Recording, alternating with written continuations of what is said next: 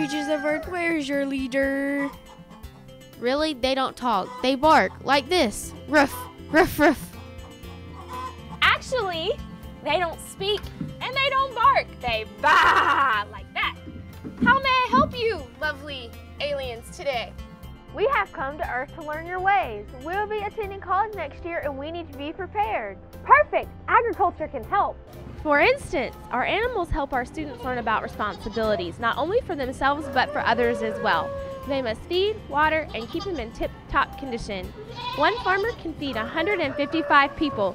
Farmers give the world the food it needs. I want to try, please. Oh, my solar system, not now. We still have much to learn. What are we doing here? In our ag classroom, we prepare for what we'll be doing outside in our ag lab, as well as learning lifelong skills like critical thinking and problem solving. Without these skills, you're as out of luck as a tractor without gas. Faster, quicker.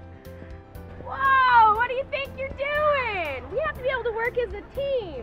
You have to work together, whether you're studying for college or preparing for a career. Teamwork makes you a valuable asset. Maybe we should help. I don't want to get my nails dirty. Get over yourself.